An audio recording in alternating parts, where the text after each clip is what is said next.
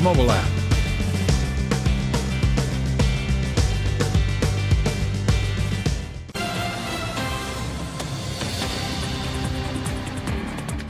Happening right now in the WRAL Live Center, we are following some breaking news. At least 15 people are dead and 25 are hurt after a shooting at a university in Prague. Police say the shooting happened at Charles University inside the philosophy department building. We are learning that the shooter has also been killed. Authorities said they were helping students evacuate after they locked themselves in classrooms during that shooting.